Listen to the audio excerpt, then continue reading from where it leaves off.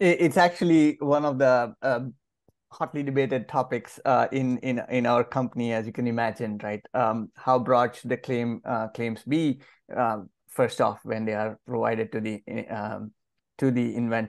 attorney for their review. And when we first produced the first version, we were going like extremely broad, and I took it to Thomas, to his office in Seattle, and I showed it to him, and he's like, "No, no, no, this is too broad. I will not be able to explain this to a jury if it ever gets into litigation. Don't do it. Don't do that."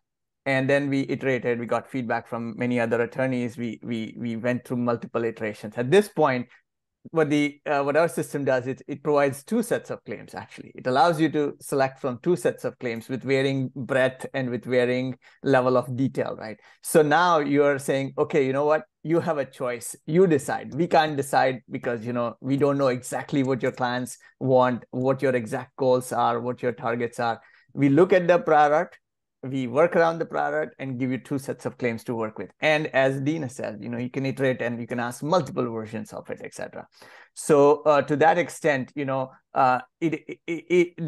system is extremely good at being able to work at any level of sort of abstraction, from your very narrow invention idea to like the 20,000 foot level abstraction. It's up to you to select where you want to be. Maybe at some point we should provide a slider like that. Yeah, yeah, yeah. That would be pretty cool.